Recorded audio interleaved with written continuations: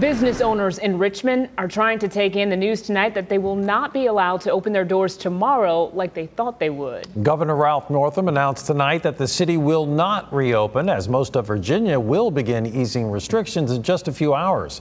Our Matthew Foltz has the story. It's a bummer, man, and the businesses that are really struggling, it's a major bummer for them. John Taxon is one of many Richmond restaurant owners shocked by Mayor Levar Stoney's decision to delay reopening Richmond. I don't quite understand why this wasn't brought up on Monday. I cannot justify risking the health and safety of the residents of the great city of Richmond by moving forward with phase one. On Thursday, Stoney sent a letter to Governor Northam asking for the delay.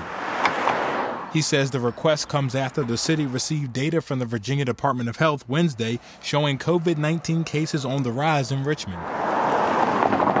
Taxon owns Bookbinder Seafood and Steakhouse. We spent, quite a few, thousands of dollars this week getting ready. We were surprised and disappointed by this late decision and change in direction. The move by Stoney also comes as a surprise to Nancy Thomas, who works with small businesses in Richmond. Not everyone is going to open whether they can or not tomorrow, but to have the ability to make that decision is key. Everyone is very excited about the prospects of reopening. Taxon says they'll continue to do curbside delivery until they can get a green light in the future. I want to get the people that have not been working back to work, and so they can start making a living again and supporting their families and paying their rent. Working for you in Richmond, I'm Matthew Foltz, CBS 6 News.